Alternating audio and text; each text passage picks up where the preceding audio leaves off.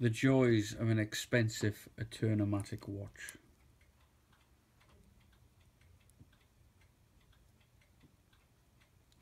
Get ready.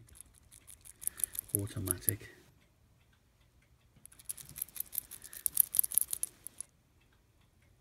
Oh.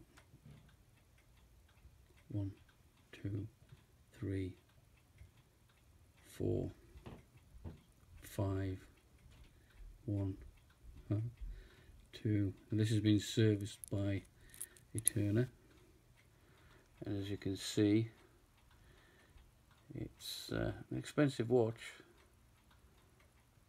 but unfortunately the mechanism in it is somewhat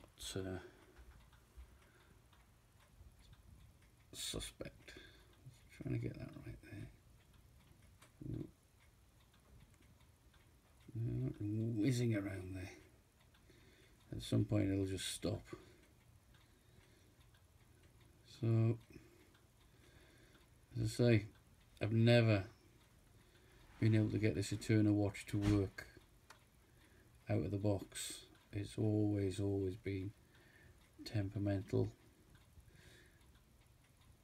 and you can see why.